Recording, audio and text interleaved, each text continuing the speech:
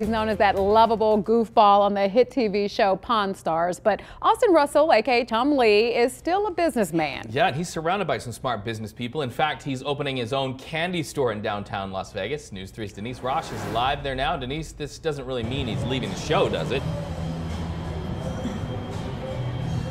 Absolutely not. Reed and LaToya, fans can rest assured Chumlee is not going anywhere. In fact, his new store is right across the parking lot from the pawn shop that made him famous. This is where it will be. Chumlee's Candy on the Boulevard. The sign isn't up yet, but this is where it will be. Now, earlier today, he showed us inside. The store will officially open Monday at noon, and it carries everything from taffy to old school candy you don't necessarily find at every convenience store.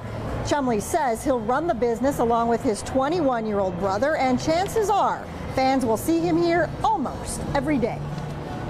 Some mornings I might come in and open the candy shop by myself early at 10 in the morning if if I feel like it. But I'm definitely going to be down here most every day as well. If people want to see you though, there's going to be a good chance that you'll be here. Yeah, come on through. I'm going to be right there on that side of the register, so after you purchase something you can stop right there and take a picture, sign an autograph, whatever.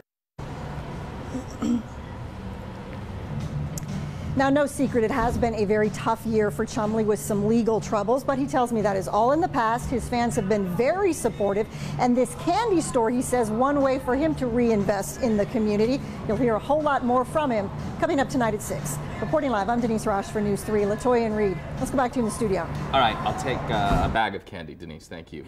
Well, if you or anyone you know